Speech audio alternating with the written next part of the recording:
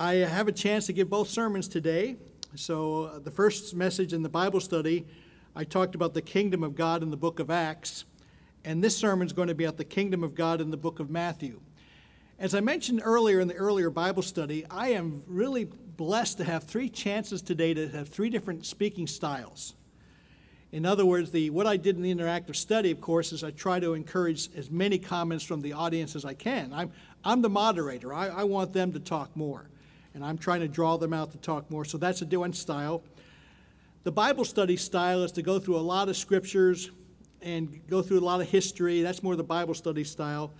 And now the sermon style, I want to do it a little differently. I'm even trying to show the men that the Bible studies are a little longer and the sermons are a little bit shorter. We try to make it audience friendly. We give you a chance for fellowship. And of course, you can come through all three of the presentations or pick and choose whatever the presentations you want to come, but we try to hit different ones. But when we talk about the kingdom of God out of the book of Matthew, just turn over to 1 Peter chapter 1. I do at least want to make some historical references and some theological or studious references. In 1 Peter chapter 1, verses 3 and 4, I want to say something up front about the book of Matthew and the kingdom of God. In the other gospel writings of Mark, Luke, and John, the kingdom is talked about the kingdom of God. Matthew is the one who refers to the kingdom of heaven. The kingdom of heaven. Not all the time. If you look up in the concordance every time he talks about the kingdom, he sometimes does say the kingdom of God, but usually he says the kingdom of heaven. And you probably have noticed that before, but if you hadn't noticed that before, you may notice it now. But I chose Matthew. I think Luke may have more scriptures about the kingdom than Matthew does. But there's certain things, and why I chose Matthew. Matthew's got the kingdom parables, the beautiful kingdom parables. And so he had a certain way of describing and talking about the kingdom. And I'm really not wanting to spend so much time here in this sermon presentation going back over history, as much I'm trying to extract Christian living out of it. And that's why I thank those at the Interactive Bible Study who are helping me with that in preparation. 1 Peter chapter 1, verses 3 and 4. When Matthew says the kingdom of heaven, he doesn't mean that necessarily the kingdom of heaven right at this moment. In other words, being in heaven right at this moment where deceased people are. In other words, many people think they go to heaven when they die and immediately after they die. And then they sometimes use the fact that Matthew says kingdom of heaven, they sometimes use that as proof. Well, I think Peter describes what most of us in the Church of God believe about the kingdom of heaven.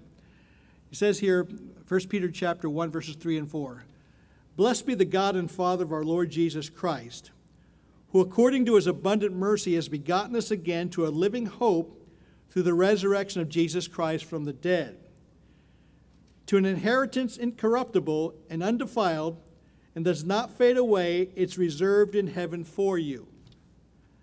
So, in other words, many people, when talking about the kingdom of heaven, we believe that's where God is and that's where Christ is. And so thereby, that's where it's reserved. So even those of us who believe in a person when they die, they go in like a sleep condition to a future resurrection, we don't believe that when Matthew talks about the kingdom of heaven, we don't believe that's proof that people go to heaven when they die. I point that out because some people do say that. But we do believe that, as Peter says here, the kingdom is reserved in heaven. But when you read through most of Matthew, you're going to find out he most of the time says kingdom of heaven. Now, I'm not going to read through every scripture on that. I do want to read a couple scriptures, and I want us to think about how it applies to us. Let's look at Matthew chapter 5. Matthew chapter 5 is the Sermon on the Mount. The Sermon on the Mount. And when you think about the kingdom, when we talk about how the kingdom of God, the kingdom of heaven, we want to understand how it motivates us today. How the kingdom of God, the kingdom of heaven, motivates us today. And then hopefully we can help others. Friends, I know you're around people who are suffering from time to time. I know you're around people who need help. You're around people who need encouragement. You're around people who need support. And the more we can accurately reflect the kingdom by our example can help them. And not only by our example, then, if we are prepared to describe the kingdom in a beneficial way, we can do a lot of good. We can be a lot of help. See, he says here in Matthew 5, verse 3, "Blessed are the poor in spirit, for theirs is the kingdom of heaven." Friends, your view of the kingdom of heaven, the kingdom of God, can help your approach in life. So it's not just an academic head knowledge. It's actually something that can affect your behavior, how you view life. Poor in spirit meaning instead of being haughty, instead of being arrogant, instead of being abusive, instead of being pushy, if we have this right approach, it's because a lot of times we're looking to God's promises and looking to how he's going to help us. Now, it talks about all these beatitudes are beautiful. It mentions the kingdom of heaven again in verse 10. "Blessed are those who are persecuted for righteousness' sake, for theirs is the kingdom of heaven." How in the world can you deal with false accusation? How is it possible that anybody can deal with false accusation? Brethren, I believe, and friends, I believe that the more we have the view of the kingdom of God, the correct view of what God's promised, what God offers, what God is doing, the more we can actually it can change our lives. So it can change your life, and it has changed your life, but you can help others change their life. You can help others deal. You can help others cope. And that there's no greater calling. There may be other callings as high or as important, but there's no greater calling than to have people deal with trials in life, to have people deal with suffering. And my comment is, the more we understand the kingdom of God, it can change us. And the more we understand the kingdom of God, we can help encourage others. I want you to look at Matthew chapter 5, verses 19 and 20. By the way, one problem we have with our interactive Bible study, it's my fault. I don't give people advance notice of what the subject is. So we still have great discussions, but the best interactive studies are when people know in advance what we're going to cover, because then they can prepare. I mean, we still get some great comments, but we can get some good preparation. In 2 weeks, I'm gone next week, so I'll do the interactive study in 2 weeks, and I want to talk about the phrase, "Many are called and few are chosen." And the reason is, when we had a great discussion, people sharing, and by the way, the only rule I have in the interactive study is we have to be polite. I don't mind if people disagree with me. I don't mind if people disagree with each other. But if someone's not polite, I'll probably call them out on that, because we will be polite. We will not have people saying, like, "This is the only way to see it. You have to see things my way." No, that's foolish. And we don't have that in there. So I certainly don't mind people disagreeing. We all plant. When I speak today, you know what I'm doing? Planting seeds. That's what the special music does. That's what the song service does. The interactive Bible study, all of us have a chance to plant seeds, not just me. We all plant seeds. Well, in the interactive study about a month or maybe 2 months ago, it was brought up about many are called, few are chosen. That came into the discussion. And I tried to politely mention to the individuals that I quite didn't see it the way a couple of the individuals saw it. The question came up when it says, "Many are called, few are chosen." Chosen for what? Some people think that means that there'll be very few in the kingdom of God. And I want to hear more. I want them to show me more about that, because you're going to find a lot of scriptures that give various indications. If we bring them together, we just look at the whole picture. I tend to think it means fewer people will be in the kingdom, not in the first resurrection. In other words, I think it means there'll be few in the first resurrection, that there'll be more people in the kingdom than a lot of people imagine. I have friends who believe everybody's going to be in the kingdom. I have friends who believe even Satan's going to be somehow converted, changing in the kingdom. I don't believe that, however. They believe that. The point is, when it says, "Many are called, few are chosen," chosen for what? And we're going to talk, I want to get that way, we have a chance, a couple weeks to think about it, to think about what that number implies. Because there's some scriptures here we can throw into the mix. Like here, first, Matthew 5, verses 19 and 20. "Whoever therefore breaks one of the least of these commandments and teaches men so shall be called least in the kingdom of God. Whoever does not and teaches them shall be called great in the kingdom of heaven.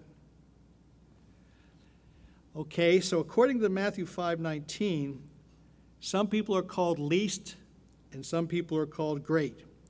Again, I got to follow my own advice. I say we have to be careful not getting tripped up over the English words. But the concept there is some people will be viewed more favorably than others if you take these English words that way. And so again, these are the kind of things we can talk about. We can look at all these verses and say, what does it mean? Verse 20 says, "For I say to you, that unless your righteousness exceeds the righteousness of the scribes and Pharisees, you will by no means enter the kingdom of heaven." So again, if people take the English words of Matthew 5:20, that would seem to go against the concept that everybody's going to be in the kingdom.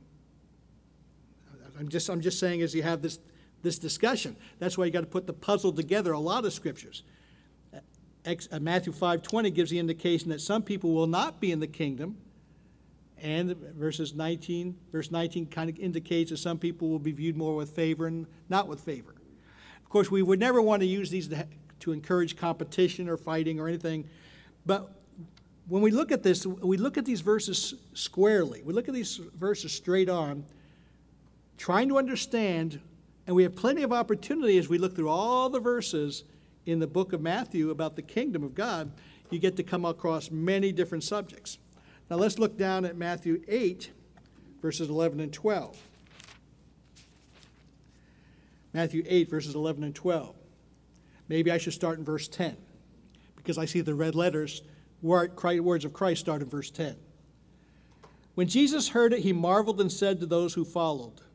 This is about the centurion and the faith of the centurion.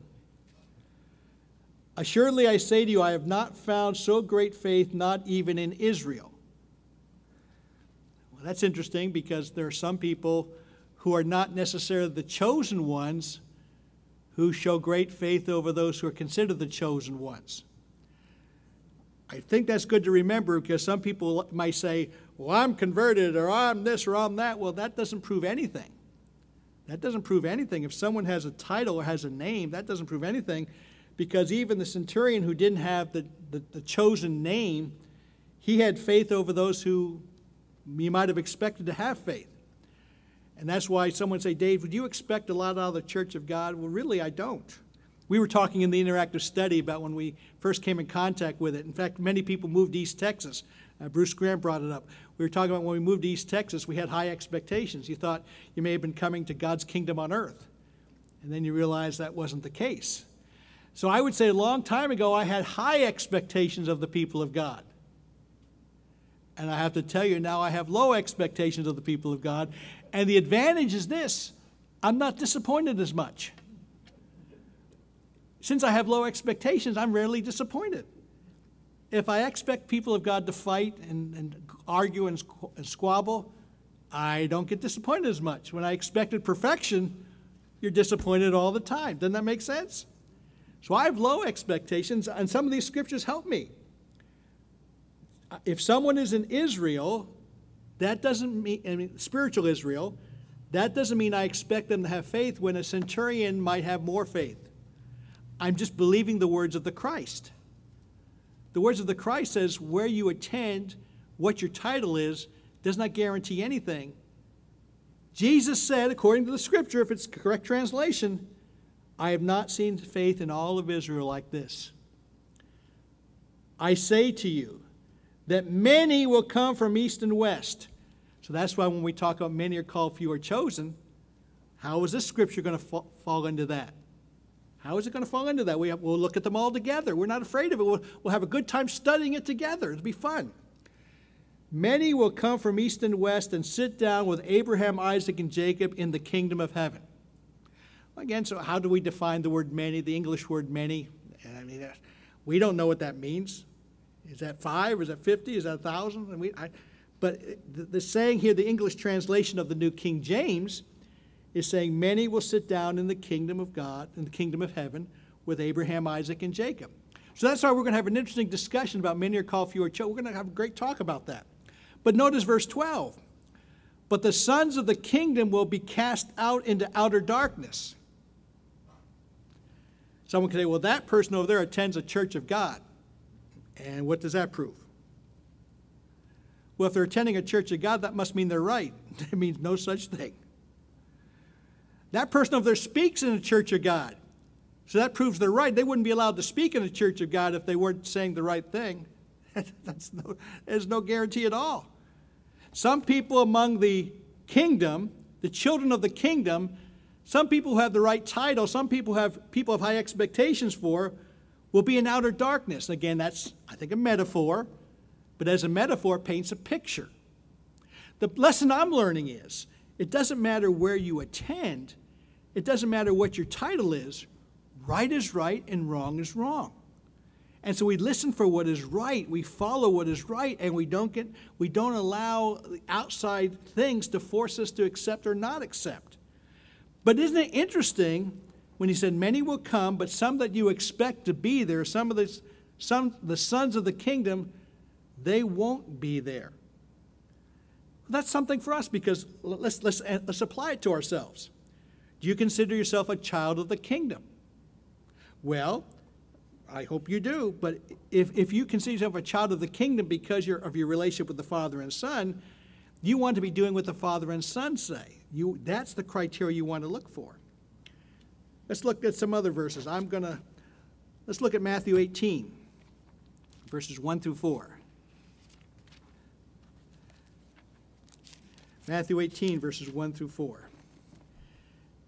At that time the disciples came to Jesus saying, "Who is the greatest in the kingdom of heaven?" Now, he doesn't consider it competition, but the disciples do.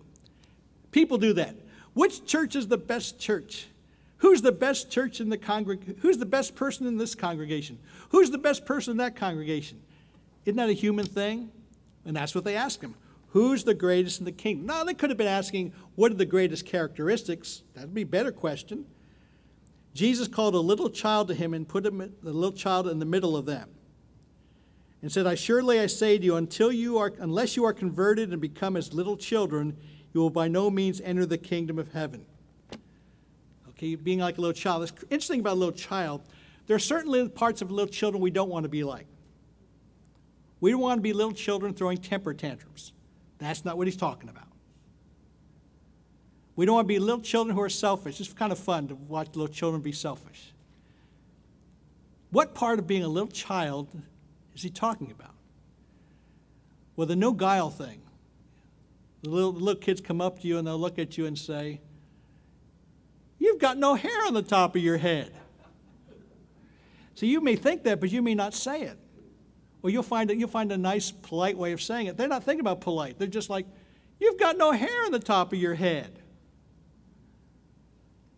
No guile. So again, obviously there's things little children do. We don't want to be like little children. They throw a temper. They don't get their own way. They lay on the floor and kick. I've seen adults do that. I've seen clergy do that. Man, I've seen clergy lay on the floor, not literally lay on the floor and kick, but they're like that because they'll throw a temper tantrum. That's not impressive. I see 2-year-olds do that. I see 3-year-olds do that. That's not impressive. But I've been in church a long time. Well, shame on you then. You shouldn't be doing that. Why are you doing that? Then it goes on to say, whoever humbles himself as a little child is the greatest in the kingdom of heaven. So we find out what the trait is of this little child. What traits are, again, their openness. Now I say, kids are sneaky. Yeah, kids are really sneaky. Teenagers are sneaky, man. I've learned a lot about how not to lie from watching teenagers. Well, I remember when I was a teenager, so I starts there. But and again, I know the game some of them play, and I never try to push a teenager to lie, because they may be weak and they may lie, and lying's not a good habit. So sometimes you ask them a question, they'll give an answer, and you're reading through the lines what they're saying, but you don't want them to lie. So I don't want to put them in a position to lie, because it's a bad character trait, and I don't want to nudge them to a character trait. So sometimes you ask a teenager a question, and you'll know the answer, and you'll think, okay, I see what's going on. So, and again, by the way, now when I've had to do investigations with a teenager, I really put them in a position to lie. And I tell them, I said, listen, I'm asking these questions very directly now. It's not a good thing to lie. But again, in general, I try not to push people to lie. Why do that? Well, we've got to make them accountable. Really? Your position in life is to make the world accountable? Are you the judge of the world? You're going to try to make everyone accountable? That's really your position? But a lot of religious people are, they want to make everybody accountable. They want to make sure everyone does the right thing. They want to make sure everyone eats the right food. They want to make sure everyone says the right words, that they say things just right. Really? You think your position in life is to go around doing that? That's not. We want to be helping. We want to be serving. We want to be blessing. I have on the end of the handout, because I'm going to end short today, I have scriptures about the kingdom parables. And again, for those of you who don't have a handout, you can look to see, just look in the Bible about the kingdom parables, because there's lessons to be learned. I'll quickly go through them. I'm not going to go through them in detail. I'm going to just quickly refer to them. Matthew 13, verses 1 through 9, is the parable of the sower and the seed. As I said, that's how we live life, folks. God plants seeds, we plant seeds, and God gives the increase. Matthew 13, verses 24 through 30, talks about the parable of the tares in the field. Learn a lot about that. Tares in the field. Someone can say, are there tares in this church? There probably are. Aren't you trying to identify them? Nah. I don't waste any moment trying to identify a tare. What's right's right, what's wrong's wrong. It's pretty simple. Life is pretty simple. When someone says something that's right, it's right. When someone says something that's wrong, it's wrong. Well, aren't you going to try to identify it to identify their fate in life? Nah, I'll let Christ be their judge. What if you entertain, there's a scripture that says you entertain angels unawares. What if we entertain tares unawares? How's that going to be a bad thing? You say, well, won't the tare influence you? Well, no, if you're taking responsibility for your own choices and you're just showing kindness to people, you can be kind to a person of the body of Christ. You can be kind to a tare. You can be kind to an atheist. You can be kind to everybody. But again, when you're kind to people, that doesn't mean you let them rule you. You don't let them run your life. Then Matthew 13, verses 31 and 32, the parable of the grain of mustard seed. The kingdom of God starts small. You know, the Baptists have a good practice. I love this practice. Some Baptists do this, more country churches. They don't like their churches to get too big. Some Baptist congregations, if it gets to a certain size, they will multiply and start a different congregation close by. I know some places have used that number as 150. I'm sure it varies all over. Take any number you want. But in other words, some people like to build these mega churches, but there's great value. In fact, you know what the strength of a mega church is, by the way? I've talked to friends who are in mega churches. I remember one guy I baptized, he no longer follows the way of the Church of God. He's in a big mega church somewhere. And I started asking him, what do you do in these mega churches? Because it seems like you just let anyone come in. You just try to get them in there. He said, yes, we do. I said, well, what standards do you have? Just curious. I know you're grace-based, but what standards do you have? The strength of the mega church is the small groups. Groups for one person, fatherless, recovering alcoholics, whatever. So they still use the concept of the small groups to do their real work. They just suck everyone in to get everyone in the door so that they can maybe reach them. But many churches go for the small. So again, grain of mustard seed. Matthew 13:33, the parable of the leaven. Again, God's kingdom grows. How much leaven are you doing? How much leaven are you having people grow? How much are you influencing people to go toward the kingdom? How about your family? Is any good leavening spreading in your family? I realize that Paul used leaven as a bad thing for sin, but Christ used leaven as a good thing, so you have to apply it as it sees fit. Leaven is not always bad. I mean, you can judge that based on the cakes and desserts you eat. Sometimes that leaven's really good. But here, the example of leaven's, in other words, leaven is bad when it's sin spreading. Leaven is good when it's the kingdom growing. Because the example of leaven is it spreads. So again, how much is the kingdom spreading in your life? Have you helped the kingdom to spread to anyone new this week?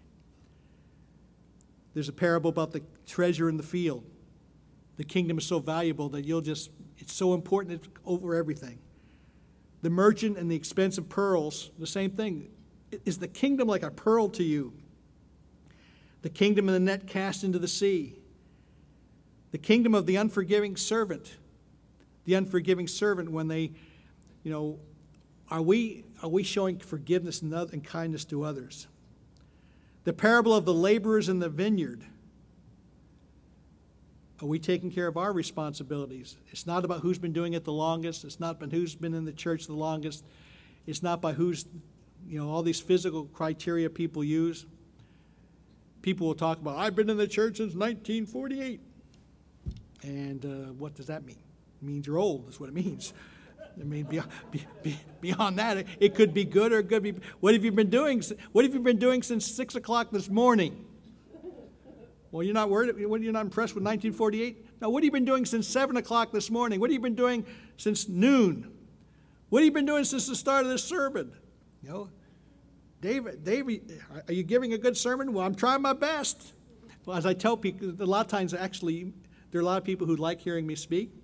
And I tell them, I said, the only sermon that counts is the next one. It's the only one that counts. The only thing that counts with us is the next 3 minutes. And I'm going to let you out. All that matters is the next 3 minutes. I got to make these next 3 minutes as helpful as I can. Then there's the parable of the marriage of the king's son. Whoa, that's interesting. Again, talking about many are called, few are chosen. In Matthew 22, the parable of the wedding garment. Oh, that's interesting. What kind of wedding garment should we have? What does that mean? The parable of the 10 virgins. Are we going to sleep? All went to sleep. 5 did the right thing. 5 didn't. Is that an exact number? I'm not worried about the exact number. I'm worried about the lesson. Someone say, well, half the church is going to be right and half the church is going to be wrong. Don't take that parable to draw that conclusion. Take the parable to realize we're all sleeping. What are we going to do about it? How about the parable of the talents? Again, are we using our talents? Are we using God's talents? Are we responding to God? And then the parable of the sheep and goats. Are we doing the things the right things? When Christ said, when you did this, you were doing it to me. When you weren't doing this, you were avoiding me. You were neglecting me. It's interesting about that thing about what's important. In fact, a lot of times I'll read that at a funeral at the cemetery. And because think about it. Here, many religions want to honor the prestige and the big shots, whether it be the Pope or whomever. The cardinals and all these people, they're giving this certain prestige, and that's what their life surrounds itself, revolves around. When I like to think my life revolves around those people who aren't considered the elite, aren't considered the special. Are we taking them to doctor's appointments? Are we praying for them? Are we helping them? Are we helping them with their cars? Are we helping them with their whatever goes wrong? Are we helping them? So what's glorious about that? You should hobnob with the big shots. Well, you can do all the hobnobbing with the big shots you want to hobnob with. I want to hang around my people. I want to hang around people who are like me, that I'm like them. And we just work through this life together. We want to worship God, and we want to serve others, and we want to do our little part in this world and just help as many people as we can. But rather than, I would encourage you, as you look through the scriptures about the kingdom of heaven that are found throughout the whole Bible, but today I just wanted to give you some sampling from the book of Matthew itself. And I read hardly just a sliver of them. But really, I would encourage you to read those kingdom parables and learn the lessons, because the book of Matthew gives us a lot of insight into the kingdom of heaven, the kingdom of God. And I hope that you will spend some valuable time being inspired by these messages from the Bible, from these parables from the Bible, and then hopefully you can reflect the kingdom of God in your life.